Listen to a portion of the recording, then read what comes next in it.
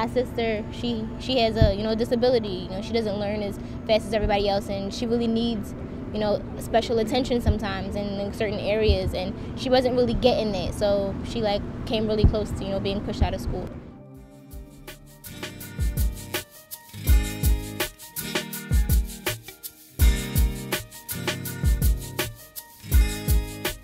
We have to unite, we have to get together, we have to stand up as one voice and make sure that the change that we want to happen starts with us, pushes out into our community, and then extends across this country. We can do it.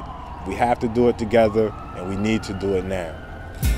Pushed out, never gave you a chance, and they told you to fight, but tied your hands.